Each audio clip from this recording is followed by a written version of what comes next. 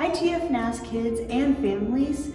It's almost time for us to reopen, and we are so excited to have our kids ministry spaces filled with kids and leaders again.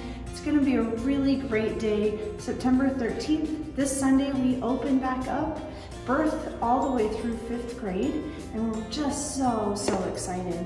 But I also know that everybody has a lot of questions about what it's gonna look like and how we're doing things to keep kids safe, keep adults safe. And so I'm gonna walk you through some of the ways that we're gonna do that as we open on the 13th. Our baby hub will be open, so infants all the way through 3 years old will be here in the baby hub. We have a couple differences right now though. It starts with our baby hub foyer. So we're just asking one adult to do the drop off and pick up so that we don't get too many people in this foyer area. There will be colored dots on the carpet that will be 6 feet apart so that you can know how to space yourselves so that nobody's too close to each other. Another main difference is that you will be dropping off and picking up your children right at the entrance to the baby hub. Then we're gonna have runners who will take the kids to their class and take the kids from their classes to bring them back to you when you pick them up. So those are the main differences for drop off and pickup. During the time that the kids are in the nursery, when they put a toy in their mouth and they're finished playing with it, we're gonna take that toy and put it in a bin so that no other children will be able to play with it. And then after all of the children are picked up, after each service, we're going to be cleaning and sanitizing all of the toys, all of the surfaces. We've removed the cloth toys and any of the toys that we thought would be difficult to clean. So they're still toys, but they're a lot easier to clean and keep up. And so we're gonna be sanitizing and cleaning everything in between the surfaces so that they're nice and ready for the next batch of kids every time they get dropped off. So those are the big differences in our baby hub. So let's look at the path we're gonna take to drop off our kids that are 4 years old and older to our hub junior and hub classes. It's really different than what we're used to. So follow me and I'll show you where we're gonna go. We're gonna go this way, down the hallway that goes past the baby hub. It's gonna be a one-way traffic pattern, and it will really help if we only have one adult dropping off and picking up, just like in the baby hub. We'll keep the numbers of people lower in the spaces, keep it a little bit safer for everybody.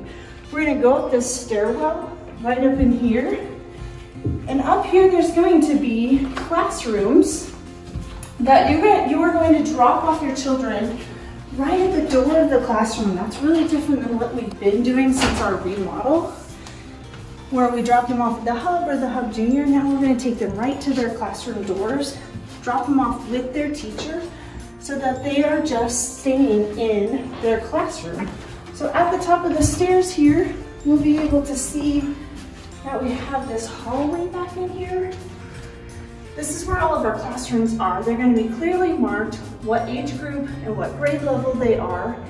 You'll just drop your kids off right there at the door with their leaders, and then that way the kids aren't exposed to a lot of kids in a large group. They're just exposed to the ones in their classroom, and that'll make it a lot safer for all of them. So after the kids have been in there for the service time, you will come the same direction, just right up those stairs, down the hall, the one-way traffic pattern, pick up your kids at the doors of their classrooms and head down the stairwell on the other end. So it's really simple, really easy. After all the kids are picked up, we're going to clean and sanitize all of the surfaces again in these rooms as well, so that they're nice and clean for the next batch of kids.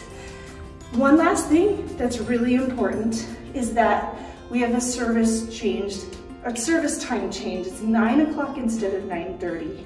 That helps us have some time to clean and be ready for the next batch of kids.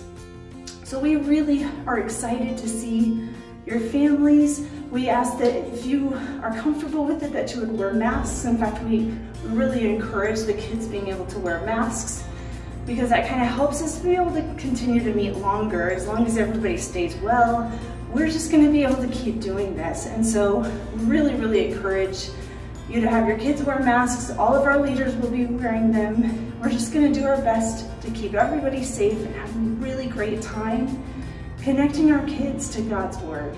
So I hope that we get to see you this Sunday, September 13th, and I'll see you there.